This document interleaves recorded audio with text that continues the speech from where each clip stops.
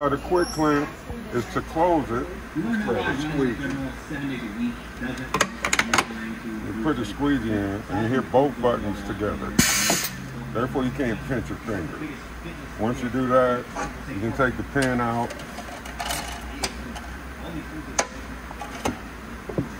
and you press this button to release it. So if you remember that, it's easy. So because we have new people and assistants coming in, we're going to label this machine so that it's visually pleasing and equally as easy to do. Stay tuned. And we're back. So we've got the machine labeled and everything, so now it's easy. Press these two buttons to close the quick clamp.